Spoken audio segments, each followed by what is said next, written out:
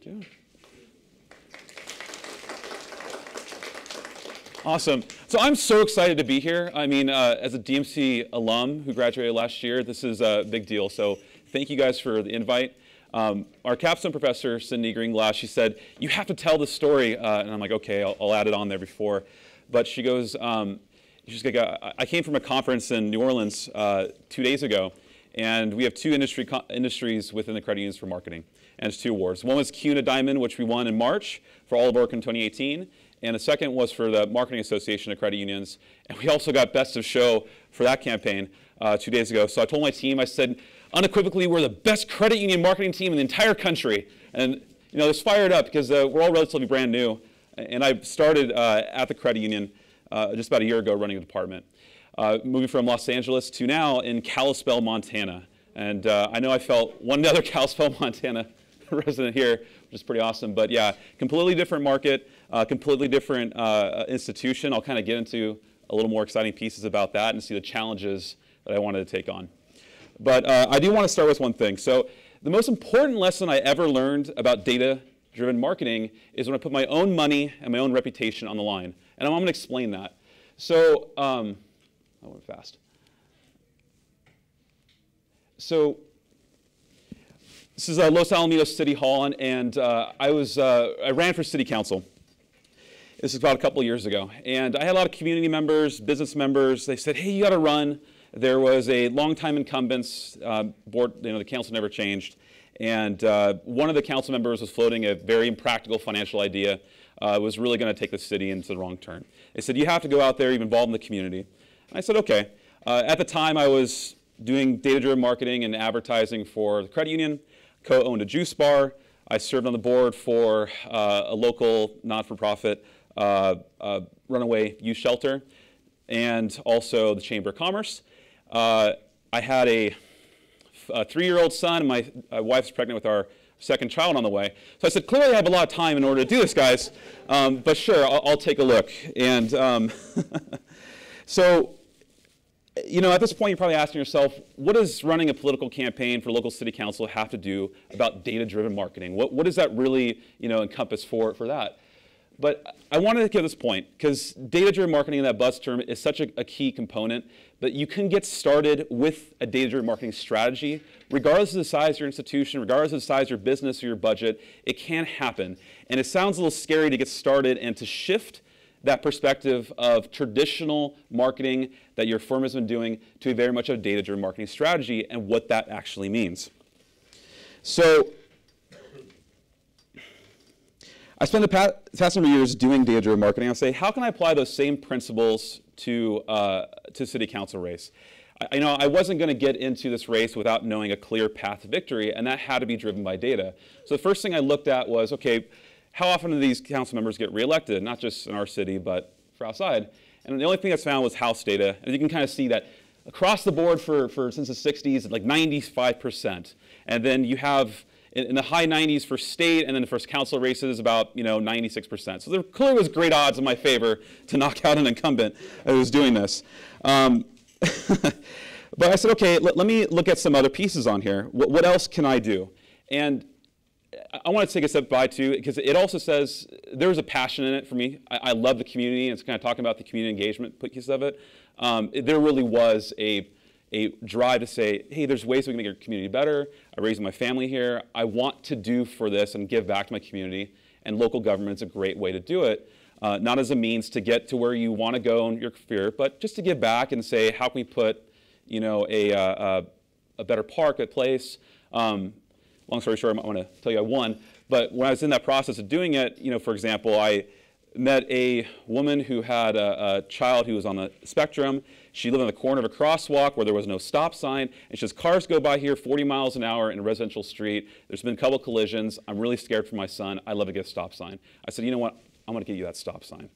Eventually I did. But so bottom line is that it comes down to getting data to make actionable decisions. And when you're running for public office, there's a really cool thing. So the registrar for the county gives you the voting data for everybody who's registered to vote. And what's a little bit scary is they also give you the voting history. Not actually what everybody voted for, but every election that they voted in. And then what party they voted in, what primary, birthday, name, where they were born. I mean, kind of scary stuff. And I'm just like, oh, you gave me all this? Great. I'll go with it. But my hunch was this. With the data, I can probably accurately predict if someone was going to vote. And if I could do that, I knew I had a pretty good chance of finding out, of getting the right message to that right person and getting the win there. So this allowed me to determine when somebody was going to vote. What was also interesting is that for California, you have mail-in ballots. Mail-in ballots typically go 6 weeks before the election, and I found research that supported most of those ballots were returned within 1 week. So by the time you get a mail-in ballot, for example, you pretty much, they fill it out and they send it in. And the other section goes out and votes in person. And that's the majority for most of voting. So now I know something very important. I know when somebody is going to vote, because I know they're mail-in or in person, and I can segment that and really overcome two big obstacles. One was money. I didn't really have any to go do this. And the second was time. You had a finite time in order to get there, but now I can segment that, target those individuals who are going to be voting and win, and get my message across. So now I was ready to go. I crafted a strategy. I put my flyers out there too, created a website, and I used, the most important marketing tool of all, cute kids. So this is my son and my niece. They're holding, obviously, Josh Wilson for Los Alamitos City Council signs out there. And when you knock on doors, and I had a couple of signs made and say, hey, you want to put a lawn sign out there? Absolutely. You can't say no to a 3-year-old for your dad. So it was interesting, too. On the website, I put out there, I wanted to go out and I put all my policy positions out there, and I put stuff about me, and I created flyers. But the simple pitch was this: I also needed the personal contact. I mean, I can't spend a huge amount of money on direct mail pieces or anything else. The personal contact was key. So I went door to door. I said, hi, I'm Josh Wilson. I'm running for Los Alamitos City Council. Here's more information about my policies. Do you have any questions? That was it. Most people said, oh, no, that's good. Thanks so much. I maybe probably got a dozen questions on there. I'm like, okay, cool. Policy questions, that's great. But, it wasn't really kind of breaking through in that sense. So part of a data-driven marketing is actively measuring, testing your marketing, and determining your results and how you can adjust. And what I found was that looking at the website traffic, this is after kind of getting the mail-in ballots, most of the people after hitting the website were going to pages about me. And then second was the issues. And even then, it wasn't as popular on there. So I said, that's really interesting. More people care about me as a person and a candidate than they do about policy issues. And on this website, I mean, it's like fluff, right? Business owner, credit union, manager, and involved in this piece. I started the Winter Wonderland Festival, which was bringing snow to Southern California. And it's actually one of the stories that kind of really got me passionate about this. We brought a bunch of snow to an area where it does obviously get snow. I had a single mom at the time before I ran. She came up to me and she said, I'm a single mom, I have 2 kids, I can never afford to take my kids to snow. This is the first time they've ever seen it. And like that kind of piece, I'm like, this is what community service is about. So I put those stories on there because of politics, you got to promote yourself as a brand, and that's one of the stories I kind of talk about.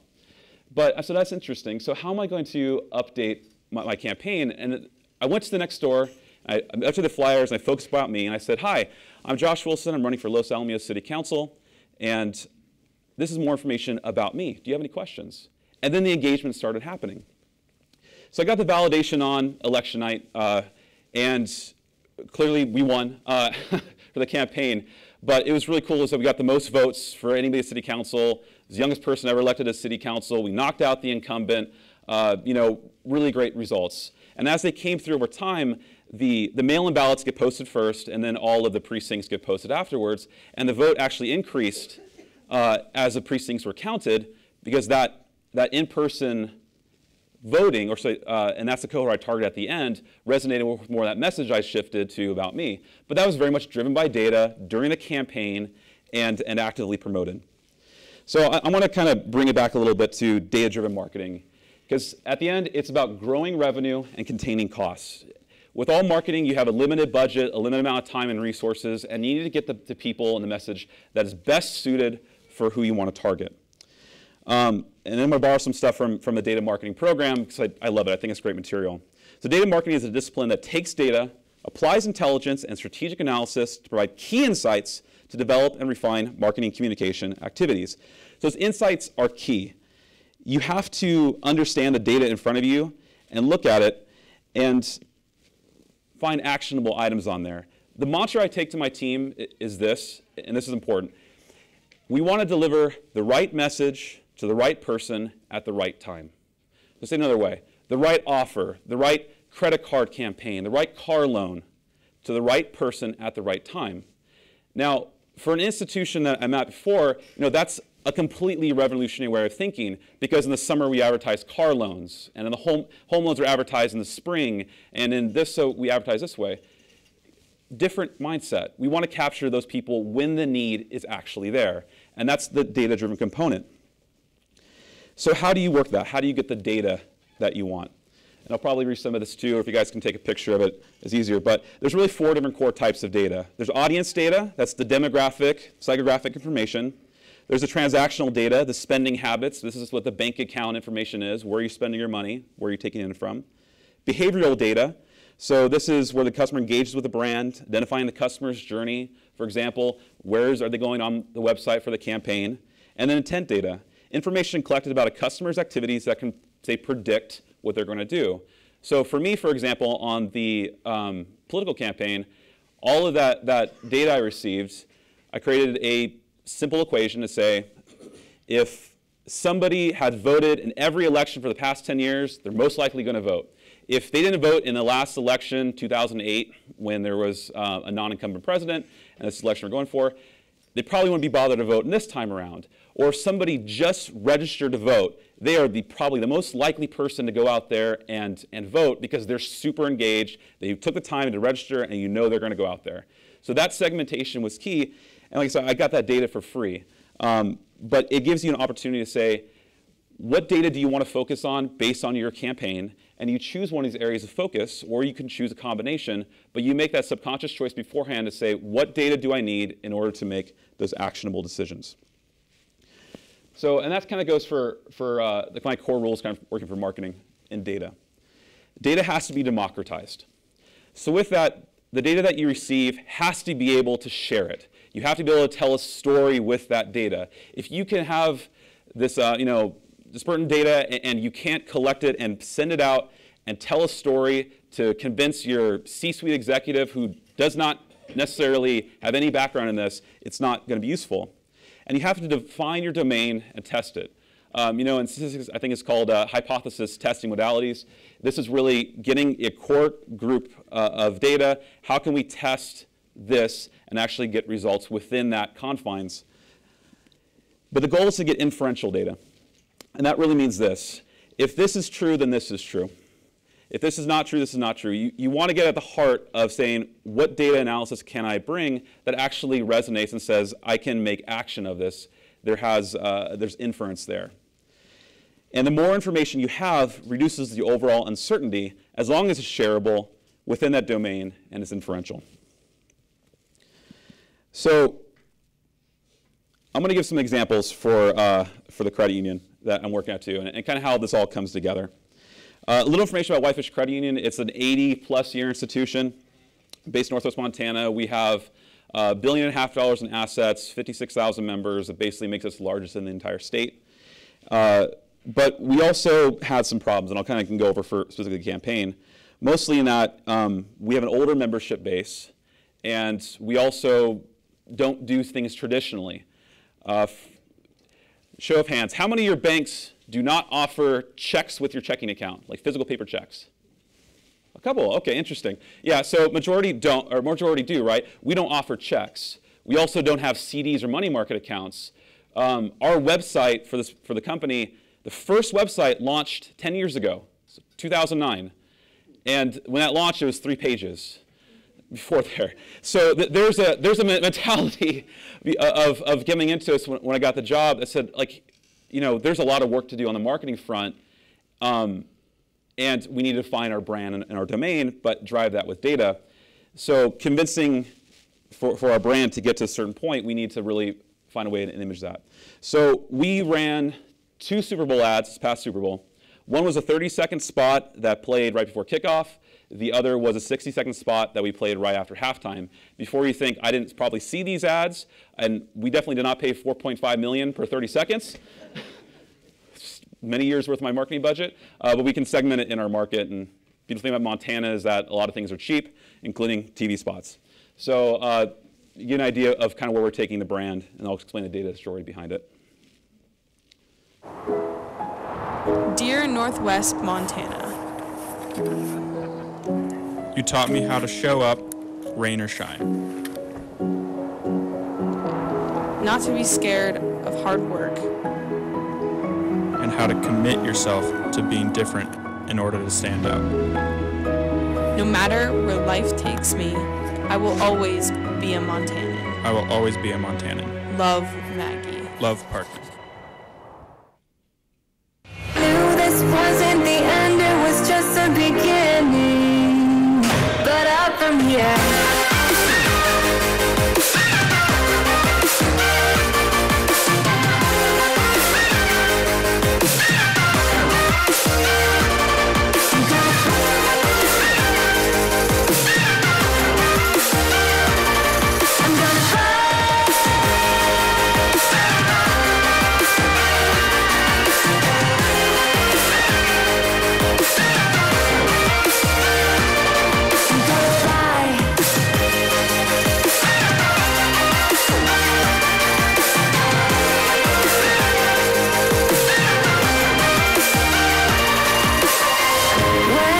When you can bank anywhere, Anytime. anything is possible. Introducing eco-checking from Whitefish Credit Union. Make anything possible. Pretty cool, huh? That's you? Yeah. So if you guys are not skiers, you're probably like thinking, oh, that's a lot of snow. But for our market, everybody skis. This is very much, this is the mountain that we have. Those are, one is an Olympic athlete, and I can tell you a little about it, but we basically had a problem coming to this camp, coming to the credit union. We wanted to grow adoption, but we had like an average member base of like in our late 50s into 60s. Most credit unions and banks are like in their low 40s. We didn't really have a whole lot of youth. Our checking account adoption, most schools didn't offer paper checks, was down. And we know we need to say, how can we pivot and really offer a green checking account without checks and no paper statements, and make it a way that applies to our market. So we developed eco-checking, but we didn't want it to be green in the sense of environmental. We wanted it to be outdoors. So we wanted to identify ourselves as a bank institution or financial institution that allowed people to go out and outdoors and allow them the financial freedom to go out and explore Northwest Montana and live that lifestyle. And that really came out with a lot of research that we did beforehand. So we selected Maggie Voisin, who's the main there. She's a two-time Olympian, X Games gold medalist, and then the guy that's doing the backflips, he is an up-and-coming pro skier who got some big contracts, but they're also longtime credit union members. And Maggie, for example, was on local parades downtown, and she's a big thing in our market, and she resonates a lot with the youth. I mean, she's like 22. So, and she started Olympics like when she was like 16 or 15. She's like one of the youngest competitors. So we did this, and we really got to the base. Now, what's cool about this is that once we launched this, this commercial Super Bowl, we planned beforehand. We said, okay, where's the sales funnel going to go? We're going to make sure that we have our website ready to go, and we launched that. We had the images, we had her promotions out there, and we saw traffic spike. Eventually, after 4 months, we had 100,000 plus hits for both those videos on our YouTube channel. Whitefish Credit Union commercial actually is higher than Whitefish Credit Union for our SEO rankings, and we had checking account adoption actually go up, so the bottom line. But it really invigorated our brand and how we're going to transition and pivot to say where we want to take ourselves as an outdoor lifestyle brand. While most banks show beautiful pictures of mountains and lakes, we're going to show people interacting with those mountains and lakes in a dynamic way of showing it. So when we looked at all the results, auto loans were up, credit cards were up, interchange income, which is debit card usage, was up, online banking was up. Everything that we can see is, say, the last 4 months compared to the previous years, we were up in all these categories. And it wasn't necessarily people came in and say, oh, I saw Maggie Voisin on her eco-checking commercial or the billboard on the highway. But we had that excitement, and we launched our website to promote those images and associate our brand that way. But that digital engagement, that data strategy also came with how can we search. So we didn't see much in conversions. Our display ads, for example, we looked at the click-through rates, we looked at the conversion rates, and we modified it for Hulu and YouTube and those areas where our demographic was actually responding to it. And those were the data points that we led. The bottom line is the goal is to win over the C-suite. And you need to do that by looking at problems and solving them with data. Now, think about this for your own brands. If you guys want to raise your hands, great. But I'm more kind of curious, because this is how we used to do it and how we're going to go. How many for your annual marketing budgets plan the year and say, OK, we're going to have $1 million. 20% is going to go to digital. 20% is going to go to radio. We're going to spend 30 on SEM and TV. And we have our goals. We feel confident we're going to hit this. Here's the budget. Execute, go. Does that sound familiar? Too? All right. That's how it's really easy, right? You get, here's your $200,000. Here's your $1 million to spend on digital. We're going to go forward, and we're going to execute within there. We feel confident we're going to hit it. Makes adjustments along the way, but have it. Where I'm taking the department and the team and how we're doing a data-focused strategy holistically on marketing is to say, overall, what's the corporate goals? And what does the research tell us? All right, our CFO, how many mortgage loans do we need to hit? 500 a month, or 200 car loans a month. The data shows that we can't hit 500 car loans in a month because the opportunities are not out there. Or we can hit 300. And in order to hit 300, because that we have tested this and we defined our domain and we know that the click-through rate on our display ads, if we want to get 300 car loans on our website, it's going to have a conversion rate of 3%. It's going to have a cost per acquisition of $250. Let's do the easy math on here and say, if you want to hit your number, this is what it's going to cost in order to do that. And we supply the data. So you start with those goals first, you solve them with data, and you let that drive the conversation. Because the last thing you want to do is say, hey, we have a really great campaign here, but we need more money. And the finance side is, well, no, we didn't budget for that for this year. But the ROI is there. So you start with that first and let the goals drive the discussion. So I was actually a little embarrassed to show this one. And I felt a little better after say we won Best of Show for this concept. And I kind of want to say, put you into my shoes. So you're brand new leading a marketing department for a credit union. And mind you, we know they're a little bit behind the times. And you sit at a production meeting and say, OK, we're going to launch our very first credit card. You're like, OK, about time. That's awesome. You're like, OK, so tell me about the product. Like, we got Samuel L. Jackson and Jennifer Gardner on there, like hawking credit cards about all these cool things. What do we got? Whitefish Credit Union, go. What's ops? Credit lending, everybody. So, OK, does it have rewards? No. Does it have travel? No. Does it have cash back? Like 5% in gas and groceries and 1% everything else. Changing categories? None of that. Does it have a intro rate? Like 0% for 18 months? 12? 6? Nothing. We got nothing on the credit card. We don't have much. I said, OK. I'm like, this is going to be a challenge, right? It's like, so what do you have? I said, well, we got a low rate, and we have no annual fees and no balance transfer fees. And I'm like, OK, so it's like every other credit card out there. So as marketers, you're thinking, OK, how am I going to promote this, right? What's our goal? $400,000 in balances within the last couple of months of the year. And I'm like, all right, so we looked at the strategy, and we said, OK, we feel confident about it. And I'll kind of go to the data components after. I'll show you what we sent. But I worked with our creative team. We have an agency. They don't do anything related to banks or financial marketing, but they know outdoor brands, and I wanted that perspective coming into them. So I said, how are we really going to promote this? And oh, by the way, we don't have much of a budget to work with. So we came up with this mailer for a direct offer. And I'll show you the experience of the mailer.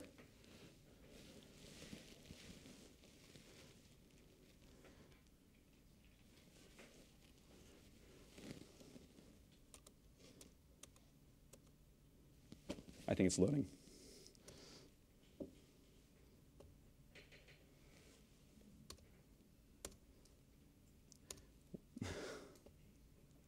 Amazing, right? Absolutely.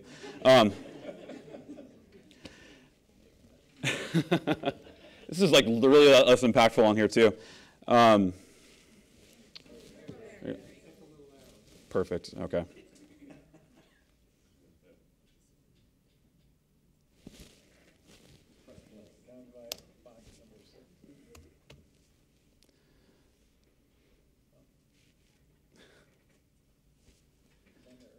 It was on there earlier, right? Okay. Yeah, you can help it out. Yeah, I can go there too.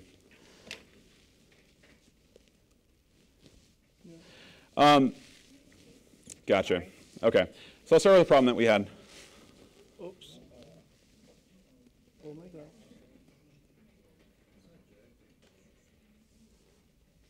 I'm so sorry. That's okay. Can I try this one? Yeah.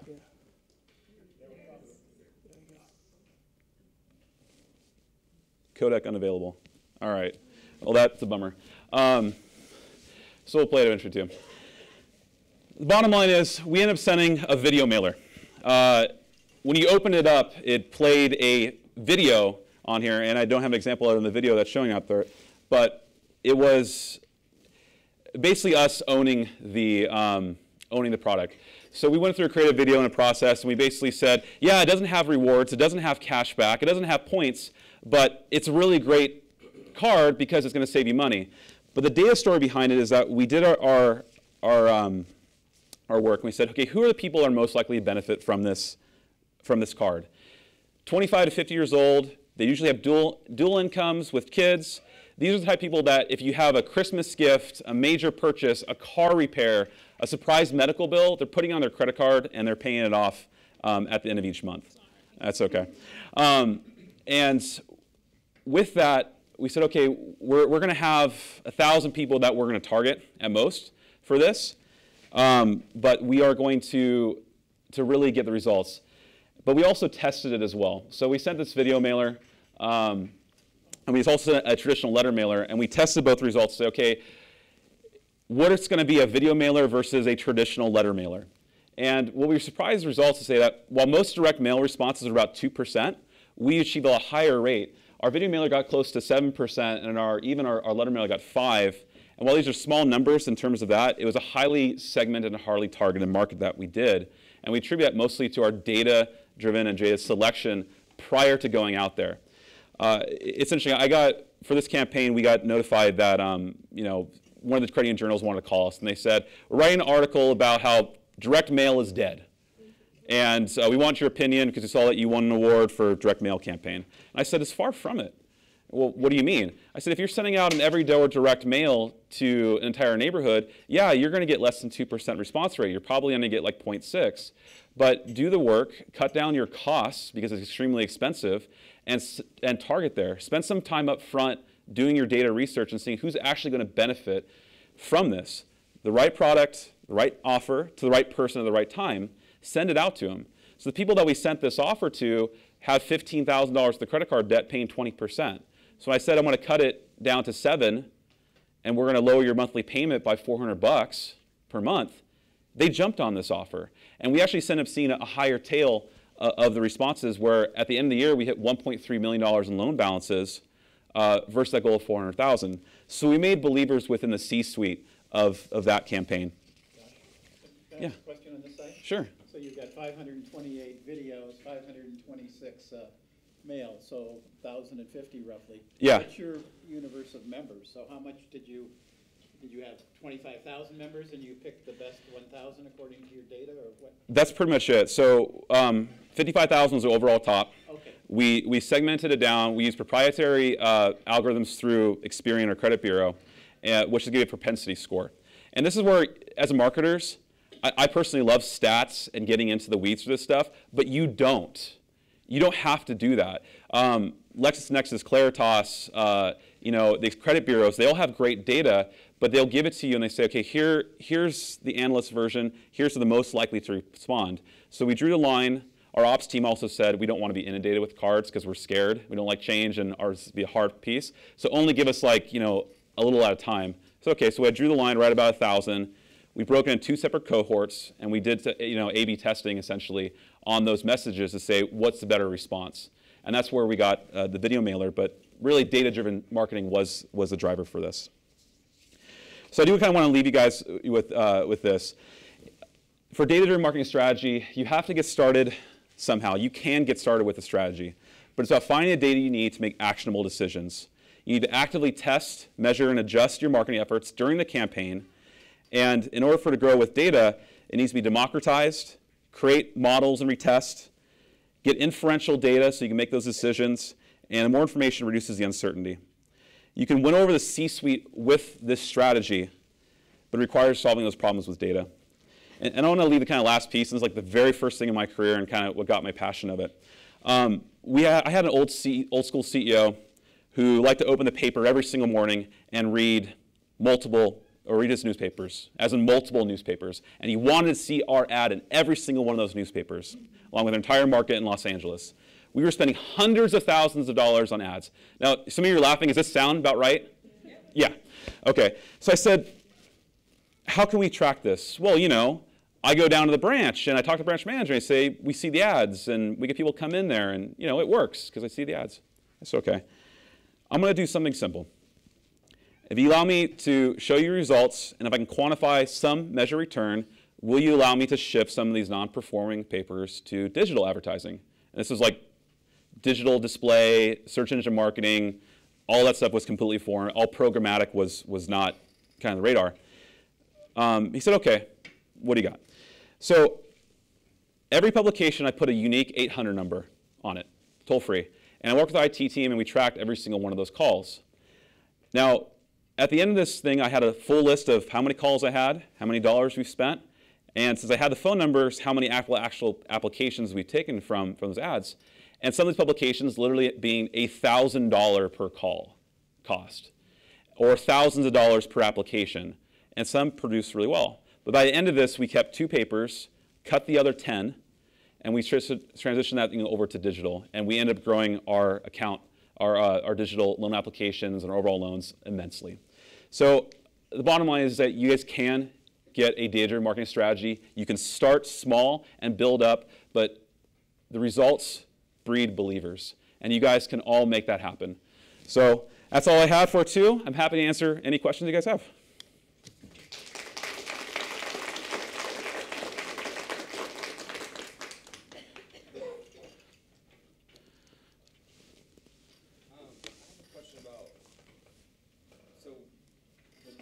The videos that you show were more creative, and when you came into the Whitefish, they were kind of, their demographic was a lot older. Was it a hard sell to bring them, the target to younger audiences, to do a little bit more creative items, do more video, stuff like that, or were they already kind of on board to try something different? Absolutely. I want to pull up my laptop and show you guys a video mailer and kind of show, because there was a big issue with that. So we sent this creative to our team. It was this video mailer that we speak of. But we targeted it to 25 to 50 years old because we knew it was going to be a big deal for our members to get behind that. This is a membership base, I'd never been to an annual meeting for a credit union that had more than 5 people, because who cares about that? It's procedural. But this one goes to hundreds of people, and it's a very much older demographic. So we sent out these video mailers. We targeted 25 to 50 because that's where the balances were kept, and we adjusted that creative. Sorry, not here too. We adjusted that creative to that, and you open it up. It's a video. It looks very interesting in the sense that it looks like it's really expensive, and it's not terribly. But what we had was, and I didn't really account for this, is we sent it to members who are 25 to 50 that live with parents and grandparents that are over the demographic. So while we got rave reviews from people that had it and they felt really special receiving it, the older member clientele that got a hold of these pieces absolutely hated it without passion. And we got complaints about why are we advertising Super Bowl. But what we ended up saying is, okay, if we prepare and we say CEO or CFO, we know we're going to get complaints with our piece. This is the reason why we're doing this. This is the data behind it that supports it. If we get complaints, they're going to be few, and we can't take our direction as an organization from 2 people that complain. So do we get resistance? Absolutely. Do we anticipate it? Yes, as best as we could. But it was an absolute challenge for our market and still remains to be, which is why we're doing things like hiring a local young hero who won't necessarily offend an older crowd and bridge that gap to make that comfort zone and do it over time and transition for our market. This is going to be probably really low. You guys can see it.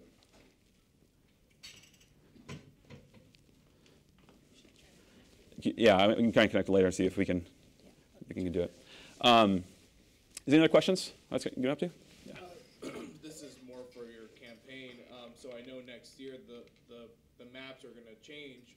I don't know how Montana works, but I know the district maps are going to change a little bit because of the 2020 census. So how does the message change? Because you'll probably get new voters or different voters. So how does the message change? Do you renew the process of getting those people into your campaign and your message? How does that work, I guess? Yeah, so you're talking about congressional maps and the redistricting for drought too.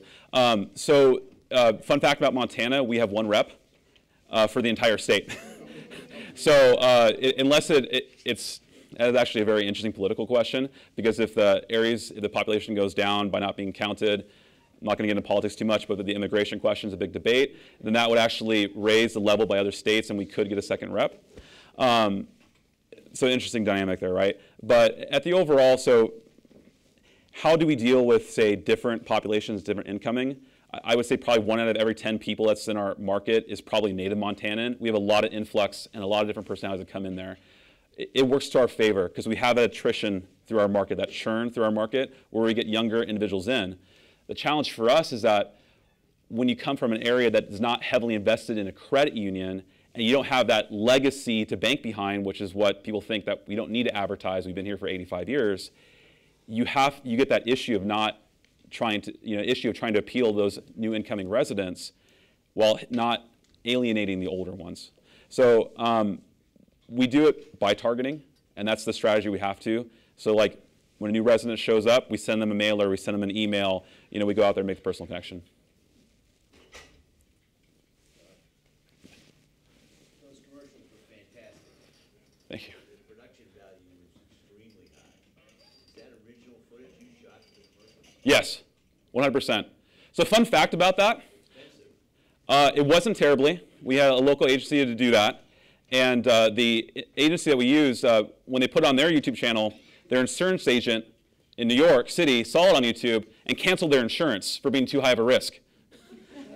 They're really proud about it to tell me. They're like, hey, our insurance got canceled. I'm like, that's a problem, right? Well, it's fine. We'll get a new one out there too. Some guy from New York saw our ad, and there's a guy doing backflips on there, and that was against our policy or something.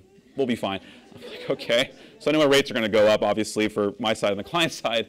And then the individual we had that was doing the backflips, he's like 19 years old, and he's done some amazing things. If he's searching his Parker Costain, and he's done some like helicopter drops and crazy stuff. He lost his big toenail from a hit from one of those jumps, and he was skiing with a back brace his 2nd day, going out there. But he loves this stuff, and we were able to do it. I don't have any good news. Oh, it's okay. I'm sorry. It will play on the surface, but we don't have the adapter. I know. So you guys can kind of see on here too. I know this is really exactly how you want to be seen. So this is a video mailer.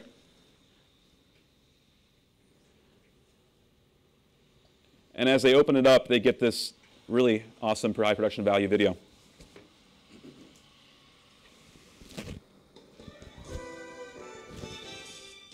Hi, I'm Josh with Whitefish Credit Union.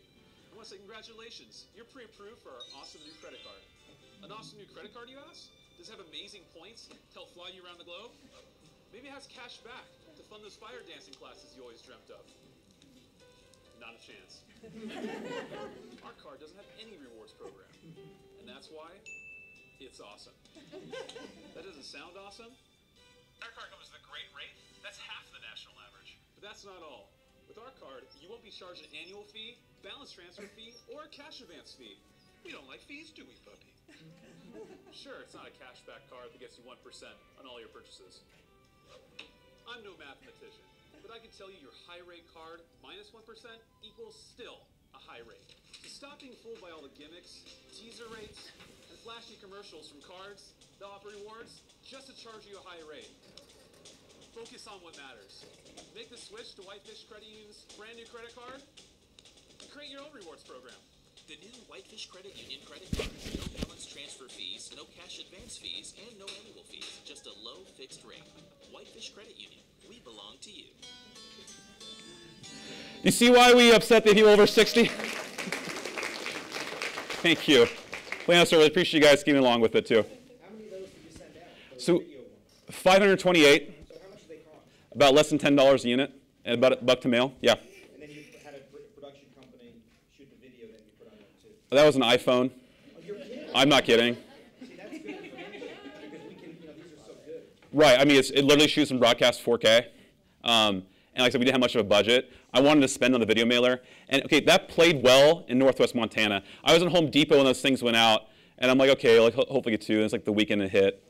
And the guy sees me and goes, I'm with my son buying lumber, our thing, fixing our toilet. Hey, you're in that credit card commercial. Yeah? Your baton twirling needs work.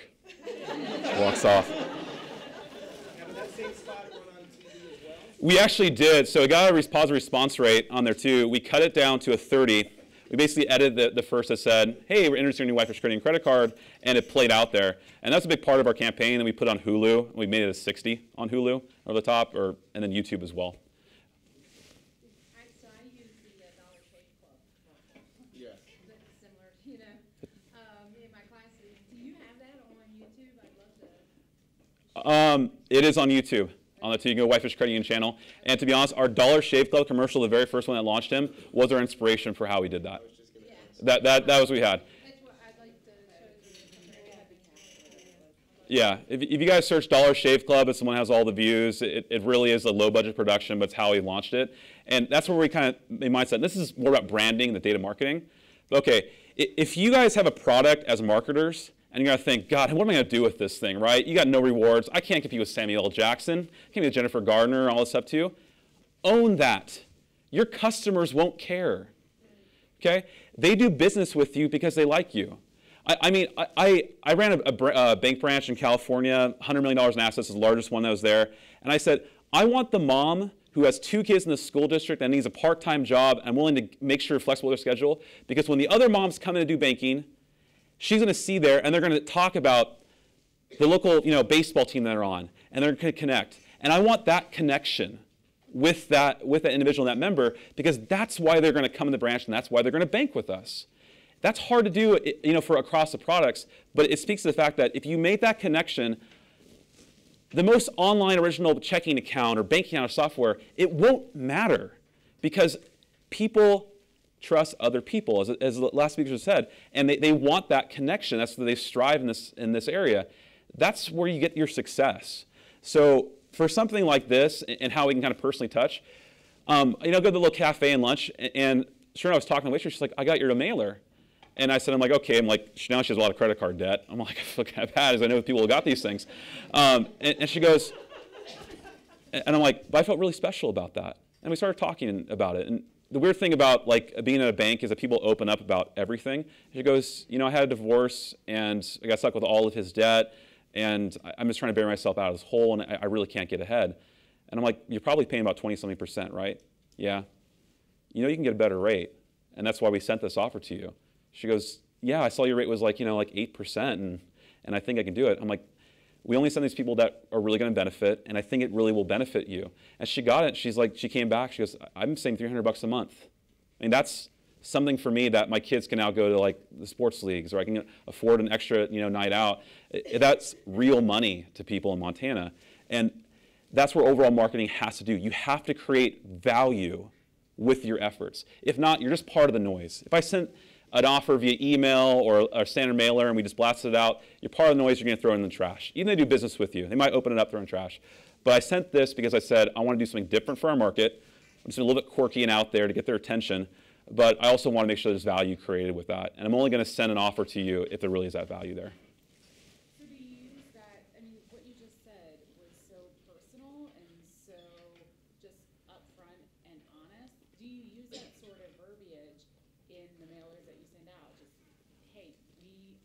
care about you, and we think that this can help you, and that's why we're doing it. It's not because we want to grow our business. Right. Of course do, but we're sending this to you.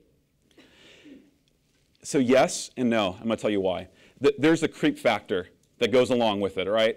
But there's also personal factors. There's ways you can combat it. You send the offer, you put it out there, but you follow up with a warm call. They already do business with you, for example, and you say, hey, we sent this offer, make sure you received it. It's that warm personal connection. At the same time, everybody loves going to Wayfair and then seeing the exact same thing they saw on Wayfair, like on every single display ad, and then you start getting these emails from the table you wanted, right? And you're like, God, that's weird. No ads, no private browsing. I have the data to say, I can save you $362.50 per month because I know every single one of your loans, how much you're paying, what your monthly payment is. And because the credit bureaus are really good, they know exactly how much money you make. But that's weird, right?